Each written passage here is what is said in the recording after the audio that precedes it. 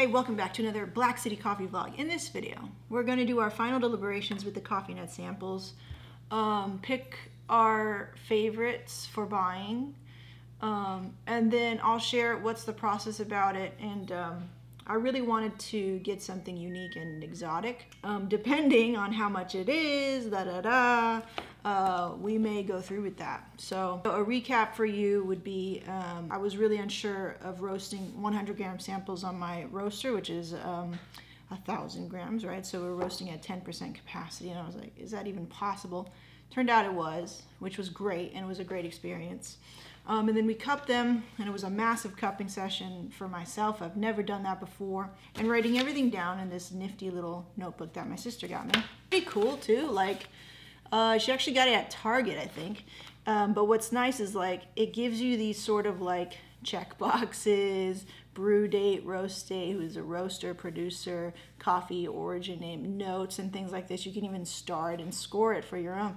And how you think you would serve it. And so it just gives you a little bit more help in terms of vocabulary and words to what you're tasting, which if you're new at cupping, or if you're new at trying to pull flavors that are more pronounced, or things like that, this is a cool tool. And it's back to back, and it was super helpful for me to write down 10 samples. So I was like 1, 2, and I tried to do it blind, so I covered what they were on the actual samples, as that way I wouldn't get biased in my cupping, so I tried to cover that and not, have any expectations going into the cupping, and just taste the coffee for what it was, which was super interesting because the geisha that was in here, in the samples, I was like, ooh, is that going to be all crazy? I didn't really go too much further than that. The roaster myself could have been at fault in terms of not being able to develop it correctly, but it's a sample roast. So, and I only had 1 shot at it, so it's not like it's going to be the most accurate representation of what that coffee or any of these coffees would actually taste like. But you're just looking to see, is there any weirdness going on? Like, I roasted all of these samples relatively the same, so I think that's a great basis for me to make decisions on. The naturals roasted about a minute faster, roasted just like you would think a typical washed coffee would, except all the starting temperatures were just lower. That's all. Lead to a public safety power shutoff. Wow, they're so fluffy, the grounds this time, after being allowed to rest.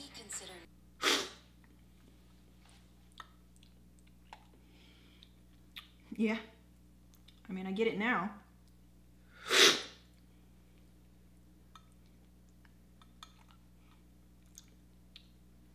Okay, so because of the way I roasted it, maybe a little too hot, it is bright. It's still bright. It's not really lemon. It's more like a roasted lemon.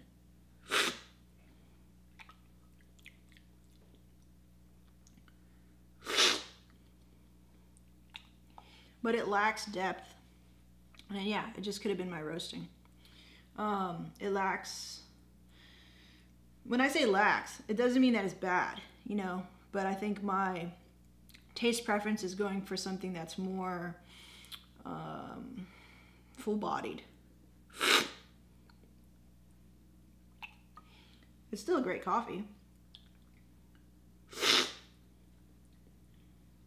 But in terms of me wanting to buy it, right, geisha will always be a little bit out of my reach in terms of price range for now anyways. So I'm assuming. So I'm going to call this a solid 4-star one, because I'm not able to roast it the way it should be, perhaps,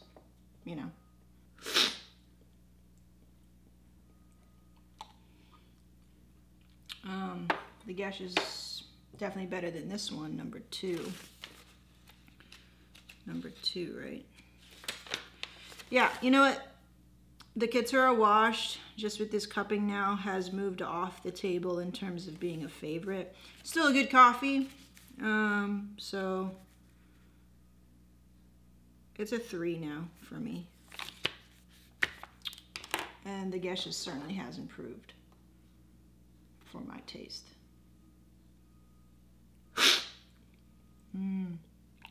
What is this one? I'm gonna be sort of, you know, I was thinking about how I was cupping and just editing all my videos and such, and you are supposed to cup, you know, with little to no emotion, little to no distraction, same time of day. Again, cupping is supposed to be only trying to judge the coffee on the coffee alone, right? But as I'm making these videos and I'm doing my thing, I don't feel I need to be shackled to the confines of what it's supposed to be. I, like with everything that I do, I'm going to develop my own style. So you guys can, you know, do as I say, not as I do, but I like to be sort of emotive. I'm going to be more emotive in how I'm going to cup, and that could sway me in terms of how I'm thinking about coffees. But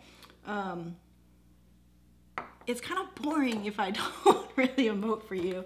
And what's kind of the point of recording it, right? So I feel like these vlogs, they're evolving in how I'm thinking about putting out the content that I make. So that's what I'm gonna be doing. Okay, that was the San Bernardo Tolima Natural by Javier Rubio. Citrus fruit, full-bodied, smooth finish, savory, kind of spicy, stone fruit, dry finish, lovely. Lovely again. Still love this one a lot. That's a 4-star for me. Number 9 is a 5-star through and through. I love that one. What makes for me a 4 and a 5-star in my little my little just like off the cuff grading here. If we think about taste on a scale and you have acidic and sweet, right? I feel like number 9, which is that 200 hours, has the most, if we, you know, for lack of a better term, dynamic range of flavor and taste of acidic and sweet for me, right? Taste is a very subjective thing for me. And so the difference between, say, something like that, a 5-star in my book, or a 4-star, is just the dynamic range shrinks just a bit on that scale, okay? So that's how I'm going to be, you know, I'm developing my own style of tasting and whatever, and rating coffees that come through my palate. The sort of like, ooh, ooh, like that in terms of taste for me, right? And flavor profile for me. Okay, so fun, last one.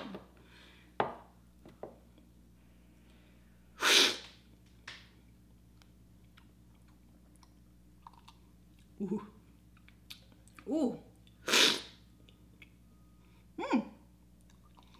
I felt instantly that I was transported into some Greek restaurant eating Mediterranean food. The sort of zing of like a feta cheese, and then like a grape tomato, and then the saltiness of an olive, and then maybe like an anchovy, like all that just jumped into my brain when I cupped this.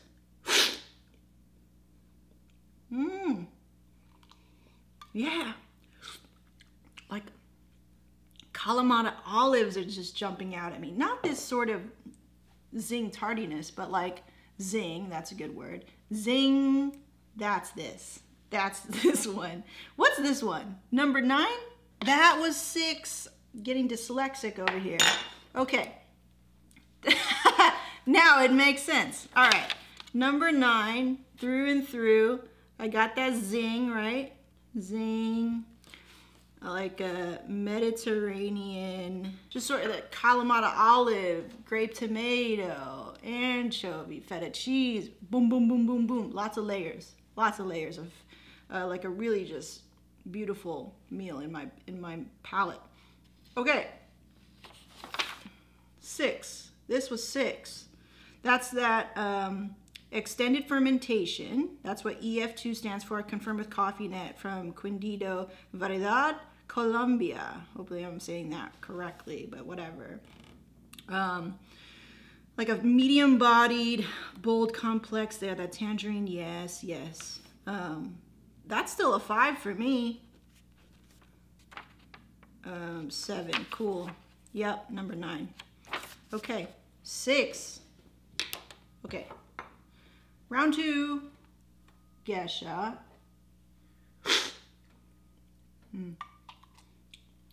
Yeah. If that's supposed to be the best geisha, then I fucked it up. Sorry.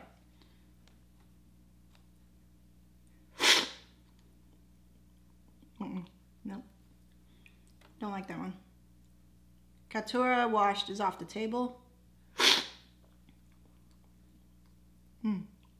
Number 6, Quindido, elongated fermentation, Variedad, Colombia. Very good.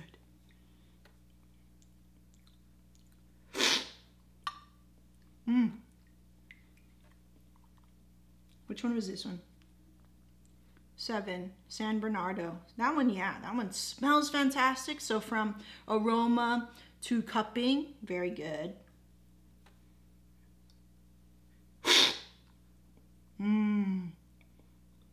The best. Number 9, yeah. The zing. The zing. The zing is it's that there's this extra layer of juicy fruitiness that isn't present in the rest. And that's the zing. That's the zing. That's the zing. Number 9 is the winner. Again, 200 hours of fermentation, Castillo Natural from the Quindido region by Felipe Arcilla from Cofinet. That's my favorite. That's my favorite. Okay, second favorite would be my other 5-star, which was number 6. And then this was number 7, which was a 4. It was still good. The smell was fantastic, though. The best smelling one, San Bernardo. The best aroma, dry, right? Dry smell, not wet. That's fragrance. San Bernardo. Wow. Okay. Very cool. Cofinet, thank you. Thank you for being so helpful. Thank you for being so gracious with your feedback to me in WhatsApp and being nice. Not saying, you fucked up my geisha. Maybe next time. I didn't. That is so interesting that I didn't really like any of the washed coffees. And that too could also be my fault, right? But the fact that I had such great tasting naturals that I've never tasted before. And I don't want to rag on myself too much because I feel like I did do a really good job with the naturals. Now, is that because I got better at roasting samples? Possibly, you know. But yeah, that was so fun. That was so interesting. Now I have all these samples and I'm not drinking any caffeine right now. So it looks like I can send these off to maybe some of my subscribers or something like that. Maybe you pay for shipping, because I paid for your shipping on your samples, man, and that shit was expensive. So maybe we can do like a giveaway or something. I don't know. Let me know what you think in the comments, or I should just keep them and blend them and see what kind of weird thing we come up with. I have no idea. Or it'd be cool to just keep. I'm gonna keep all my favorites, but I have all the other ones that I didn't really like. And it's still a great cup of coffee. It's not like they're bad. None of these coffees are bad, okay? So don't take this whole experience to be like, this is good, that's bad. No, it's just these are the ones I prefer in terms of my personal taste and palate, okay? And that I found at this current time, based upon the roasting skill that I have, to be the most pleasant for me. So fun. So fun. Thank you so much for watching, supporting Black City Coffee. Okay. That was fun. All right. See you next time on another Black City Coffee vlog. Peace out.